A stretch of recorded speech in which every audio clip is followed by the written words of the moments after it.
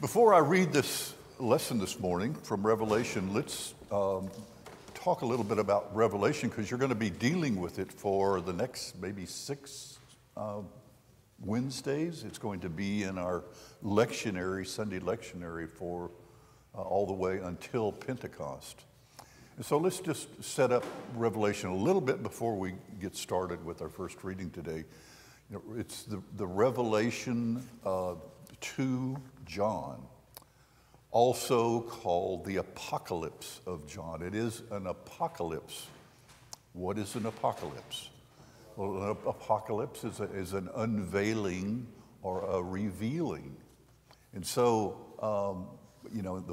the modern term for apocalypse now is some kind of a disaster, but that's not what the word really means. It's an unveiling. And so when we read Revelation, we need to realize that this is an unveiling to John. What does that mean? Well, the ancients had a real sense of what the heavenly realm, where it was. It wasn't up in the sky somewhere. The heavenly realm was right there among them. And so it was like the veil is lifted, and now John can see into the heavenly realm. And Revelation is John trying to describe something that is indescribable. And you can imagine what that must be like. And so John is trying to describe that, but he's also trying to give strength to the 7 churches that are on the eastern part of what we now call, the western part of what we now call Turkey, Ephesus being one of those. There's a great persecution going on, probably by Nero, and he's trying to give strength to these churches, to give them hope and courage, because he's fighting against one of the fastest growing religions in the world right now. He's fighting against the religion of the worship of the emperor. And so this is what he's up against. And so you'll hear John talk about the beast, which is the emperor. You'll hear him talk about Babylon, which is Rome. So you'll hear all of these coded languages when we move through these in the next few weeks. So be prepared for that. But this is the introduction, what we'll read today. So I need one of you to be prepared to read after I finish reading this opening section of verses from Revelation chapter 1, verses 4 through 8. John, to the 7 churches that are in Asia, grace to you and peace from him who is, and who was, and who is to come, and from the 7 spirits who are before the throne, and from Jesus Christ, the faithful witness, the firstborn of the dead, and the ruler of the kings of the earth. To him who loves us and freed us from our sins by his blood, and made us to be a kingdom, priest serving his God and Father. To him be glory and dominion forever and ever. Amen. Look, he's coming with the clouds. Every eye will see him, even those who pierced him. And on his account, all the tribes of the earth will wail. So it is to be. Amen.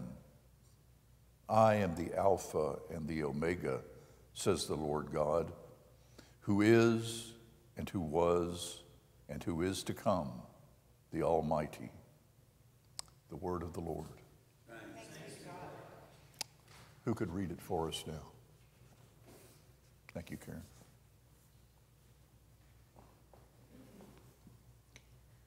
John, to the 7 churches that are in Asia, grace to you and peace from him who is and who was and who is to come, and from the 7 spirits who are before his throne, and from Jesus Christ, the faithful witness, the firstborn of the dead, and the ruler of the kings of the earth.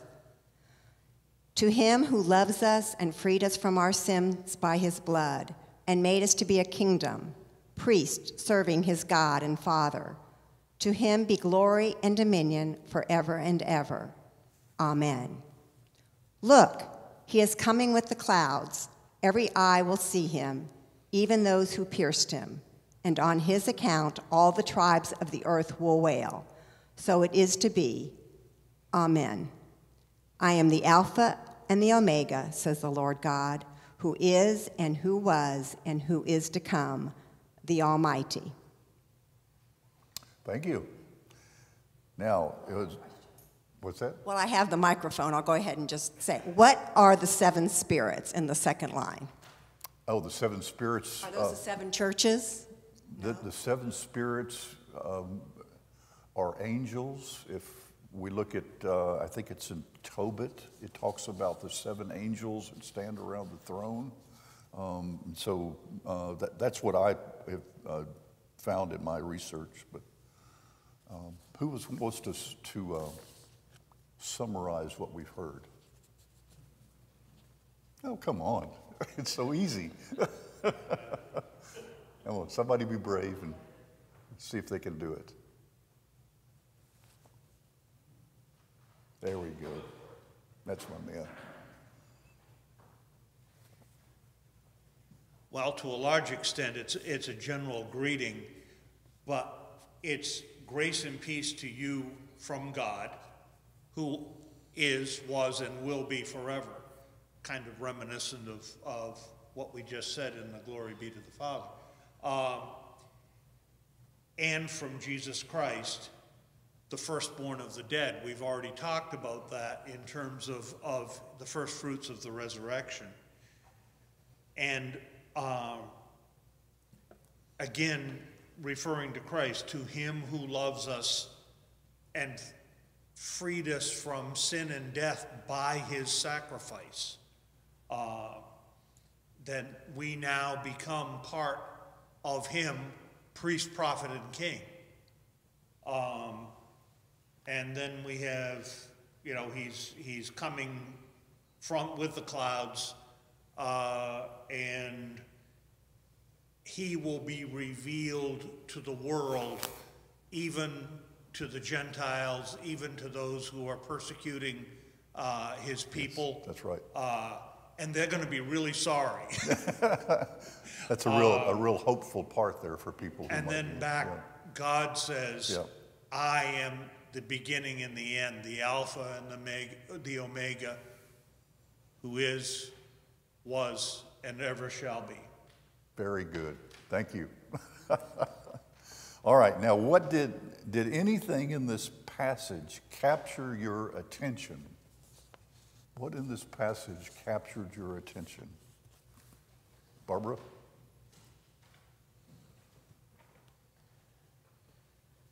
Well, I thought it was a real gutsy statement because it seems real political when he says he's the ruler of the kings of the earth. Yes.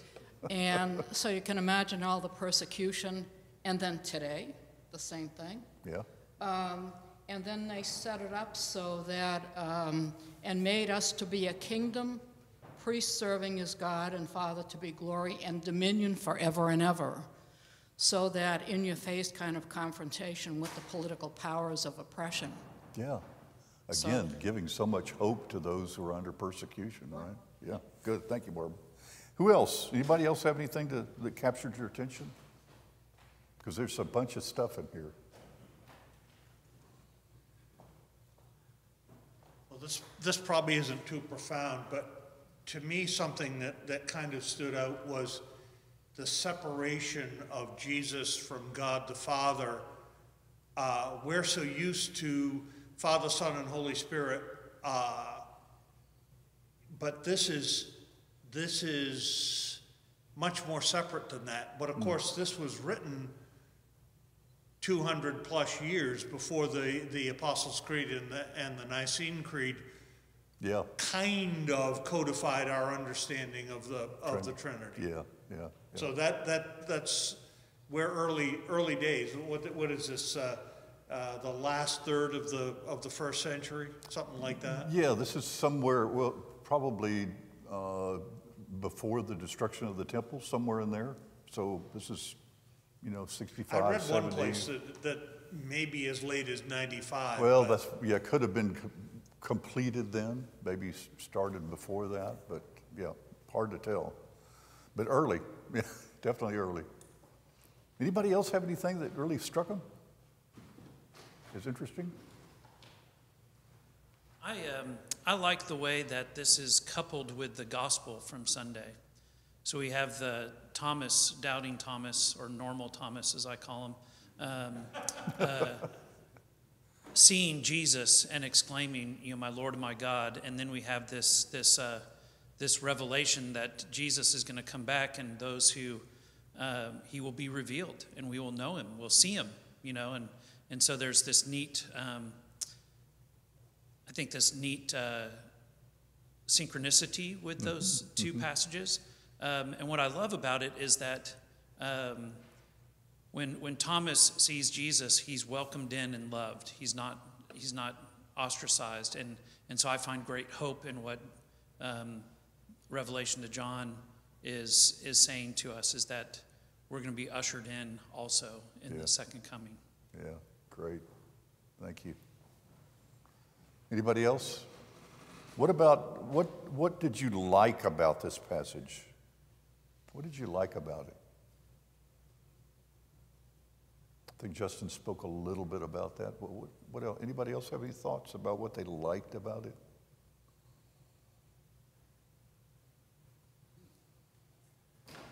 Gail? Actually, I think what I really liked is that I'm the Alpha and the Omega. I'm the beginning and the end.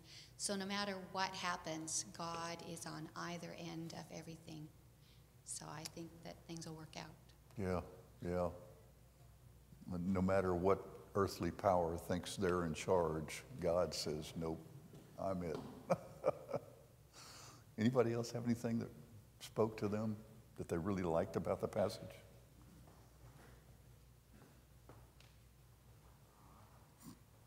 No one will be surprised by me saying this, but I love the fact that, okay, so John is praying in the Spirit on the Lord's Day. That's how it starts off. And it's revealed to him Christ and now in all his majesty. And as the scripture goes on, it's even intensified. And so your attention is on the exalted Christ, but then it's made clear that we are the kingdom of priests who are to serve him. Yes. And so we didn't get a B-team job. We got the A-level job. And so our work is to be this kingdom of priests representing the exalted one. And I find that to be extremely hopeful. As we prepare for confirmation, if I could just get anything into the heads of the adults and children being confirmed, don't you realize this is just like your knighthood? You're being made, you're being brought into this select kingdom of priests to serve the Almighty One, or as Gail said, the one who's the beginning and the end. Yeah. Is there anything in this passage? Oh, yeah, come on, Scott. I really like what Gail said, and it catches you. It says, I'm the Alpha and the Omega, says the Lord God, right? So we know who he is. He's the Lord God. And then it keeps on going, who is and who was and who is to come. And then it says the Almighty. It's like, okay, we know you're the Lord God. And then it intensifies it and says the Almighty. And it's talking about Christ here. I mean, it sounds pretty specific that they're calling him. He is the Lord God, the Almighty. Yeah. Yeah.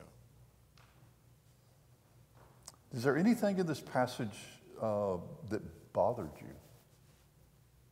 Anything in the passage that bothered you?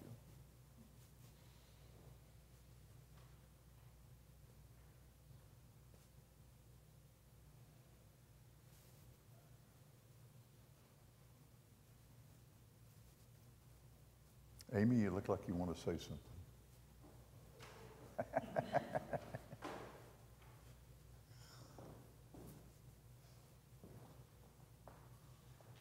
Well, it was the very first part when he's saying grace to you and peace from him who is and was and who is to come, and you think, oh, he's talking about Jesus, and then he says later on, and from Jesus. So it's like what Ed said about before the real understanding of the Trinity, Yeah. there was a separation.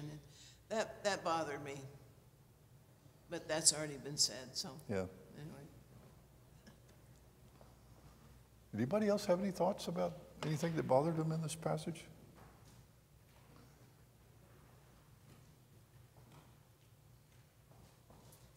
Well, at first it bothered me.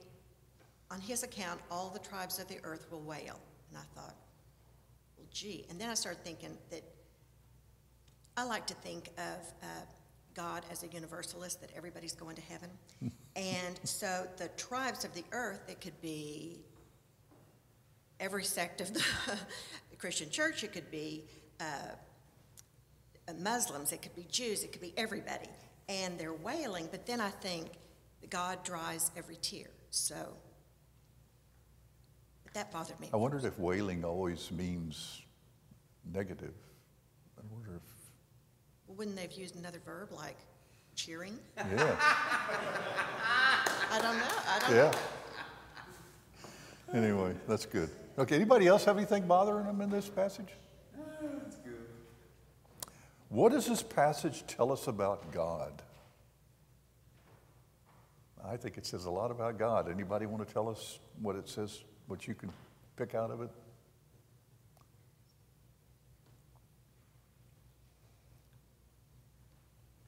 Come on.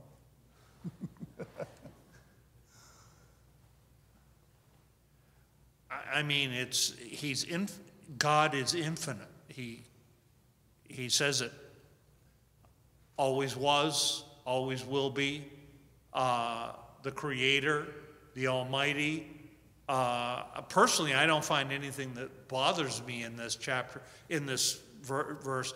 I find it more uplifting and anticipatory. Mm-hmm.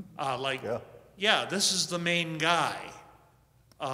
And, he are in charge. And I need to pay real close attention. So that's all that I have. Yeah, I think you're right about paying close attention. I mean, this is the beginning of the revelation, so pay attention. More to come. It really, to me, it feels a lot like the prelude in John, in the Gospel. Yeah, good. Amy.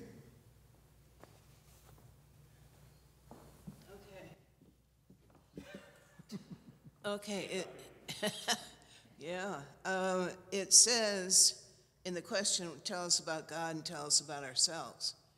Okay, it's scary. It's scary because you're talking about God the Almighty. And I think about my daily prayers, my little prayers, and I'm thinking, sometimes I'm just kind of flip about it. I'm just sort of, okay, pray to God. Okay, thanks, God. Please help this person. That sort of thing. Yeah. And when you think you're praying to the Almighty, I mean, we should just be flat out. Yeah. Spread eagle on the floor. Yeah.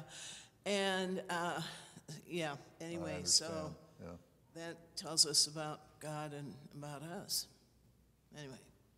He loves us anyway, so that's a good news. Gail? I really like that first, grace to you and peace. But he talks about who he is, right? He gives his credentials in that first bit.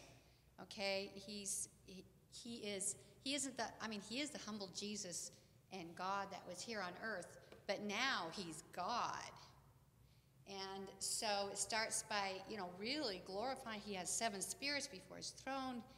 And he's a faithful witness, which I think how many people would love to have someone that actually told the truth about them and supported them and is a faithful witness for them. He's the firstborn of the dead, so that's our claim to God, is that he has died for us. And so he's that firstborn, our hope, and he's the ruler of all the kings. So we don't have to worry about these rulers on earth. We've got the ultimate ruler, and he has won the battle. Yeah, that's good. Yeah, that's good. Tells us about God and tells us about us. That's right. Anybody else have anything? Yeah, Barbara? I think this passage is hopeful, that it is the kingdom that we're talking about.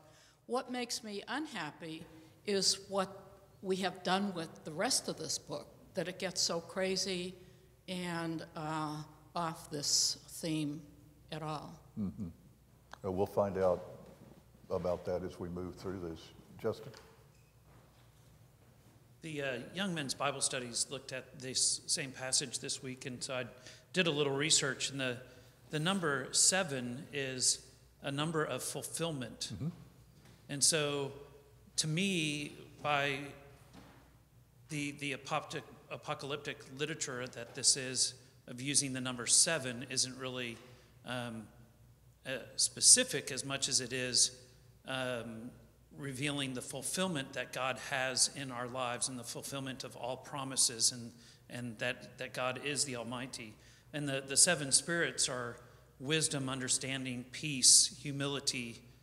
They could be the 7 angels, but they also scholars believe it might be the nature of God being fulfilled in the Almighty God, the Creator, that was revealed to us in Jesus. And so when you begin to think about who God is, you can really, when we trust in God, we too are going to be totally fulfilled. Not in a human understanding of fulfillment, but in a divine way, just saved from our sins, freed, have peace, joy, all those things that we strive for, but God will make those things happen. Wonderful. Great. What does this passage tell us about living to please God? What does this passage tell us about living to please God?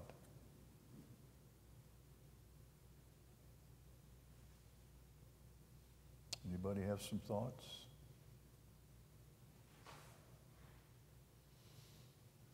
How can we please God? What does this passage help us understand about that? If we take what you said at the beginning, that the kingdom is right in front of us, then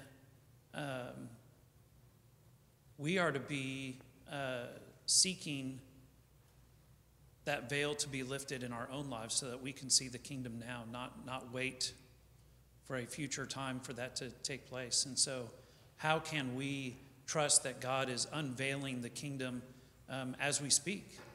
This might be the kingdom of God right here in this place, having this conversation and thinking and worshiping God. It's not preparing us for something to come. It is here and now.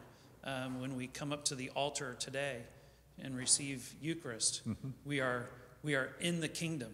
We're in that moment. It's been unveiled. That's right. And so I think pleasing God is to actually recognize that we are in it, and God wants us right here, and that should then also shape what we do with the rest of our time and the rest of our lives. Thank you, Justin. That's great. Anybody, Scott, you got something to share with us?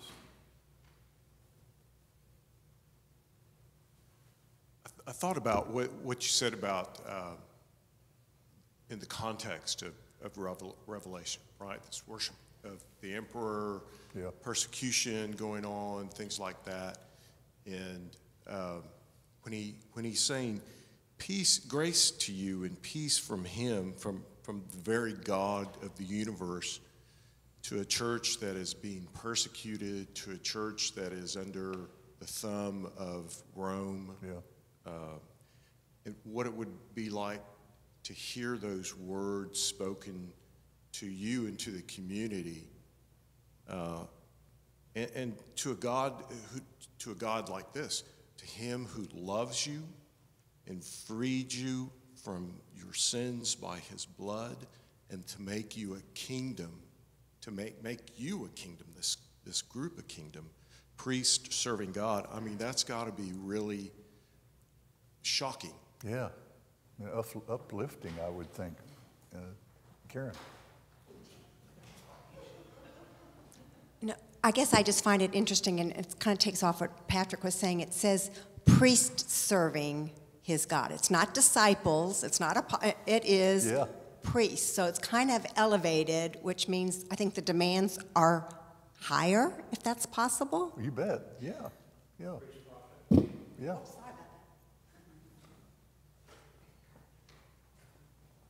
To piggyback on what Justin was saying about the kingdom of God, the pastoral theologian that I live with uses the phrase the now and the not yet to describe the kingdom of God.